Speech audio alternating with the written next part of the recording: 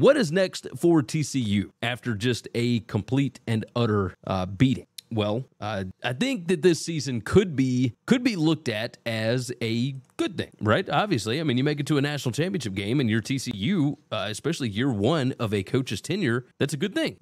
You made it to the national championship game with a coach that you did not expect, with a quarterback that you didn't even have starting in game one. Let's pull up what this team is losing. They're losing a 4-year starter at quarterback. They're losing more than 70% of their rushing attempts. They're losing more than 70% of their passing targets, at least 2 offensive line starters, and that doesn't even account for defense. Of course, this tweet from Parker at Stats of War, I mean, Parker said this roster was at the top of its development cycle in both 21 and 22 thanks to the COVID year.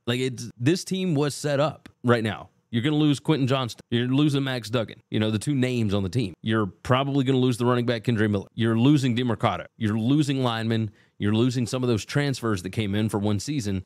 It's going to be tough. However, what this did was show that TCU is a good program for other players. It helped with the recruiting. It helped with the transfer portal. You saw all the guys that they have already gotten in the transfer portal, and they're just going to keep bringing them in. That doesn't necessarily mean that they are going to be back in the Big 12 title game again next year. A lot of that depends on the quarterback situation, etc. But this demolition that they just suffered in the national championship game does not take away from how much fun this season was and how good that program can be in the new Big 12 going forward. I look for big things from TCU going forward. So I think that this is going to be a whole lot of fun once TCU kind of wipes the stain of this off of them. They'll get home back to Fort Worth, they'll take a shower, and they'll be able to celebrate a little bit the Hypnotoad and everything else that this season brought. I did have a lot of fun with the fact that Gary Patterson was actually in the audience last night. I said, you bring Gary Patterson back in the building, this is what happened. It's all in jest, obviously, but this program is headed in the right direction.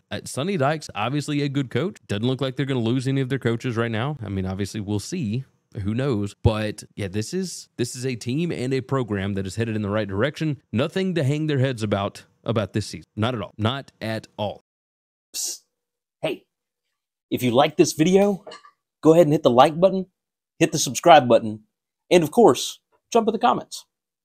Thanks for listening to Winning Cures Everything. Make sure and subscribe on YouTube or your favorite podcast app, and make sure to leave a nice 5-star review. You can follow Gary on Twitter @GaryWCE, and the show is @Winning Cures. Be sure to check out the merch in our web store and share the show.